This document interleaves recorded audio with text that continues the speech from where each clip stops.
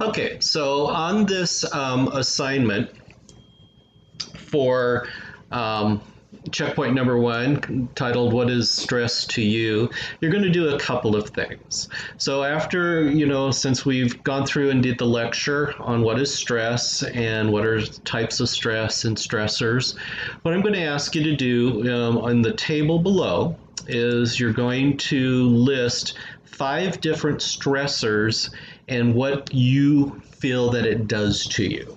So let me give you an example of mine. Preparing class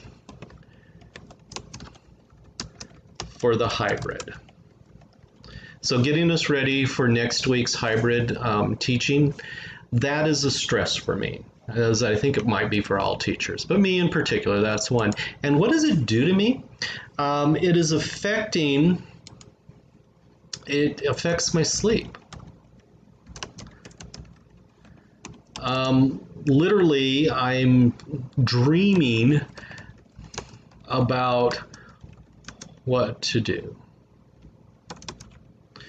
So that's what I feel that it's doing. It's causing me anxiety. I could say that would look at it like gives me anxiety as to how am I going to do this with only half of you showing up every other day and dealing with the other half online at home. So, and then there are other things in my life that causes me stress, like when my dog peed in his crate at 2 o'clock in the morning and I had to get up and clean it up and all this other stuff and deal with him and then try to go back to sleep, which I couldn't because I was thinking about preparing hybrid lessons and all of that fun stuff. After you've completed that, then I'd like you to go to the Padlet that I give you a link here for. And on Padlet, I would like you to put down just one of your stressors. And to do Padlet, you can just double click anywhere and it'll pop. And where it says title, if you want to, you can put your name on there. I'm not requiring that you do, so you can just leave it anonymous. And then where it says write something, tell me what your stress is. Don't tell me what it does to you, just say, what is a stressor to you? And for example, I put down the hybrid face-to-face classroom as mine. So I would like you to do that. Then after you've done those 2 things, then you're just going to write a small reflection, 3 to 5 sentences, as to what does stress mean to you?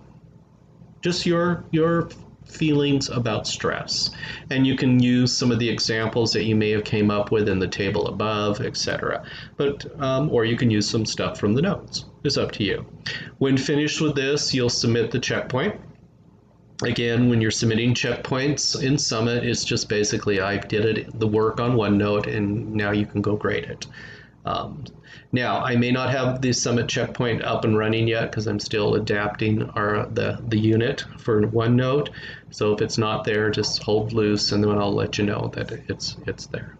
But that's how you're going to complete checkpoint number 1.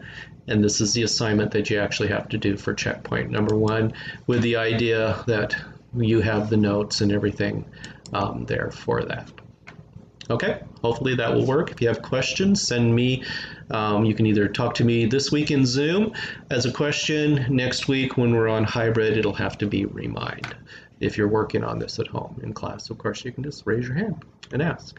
Thank you.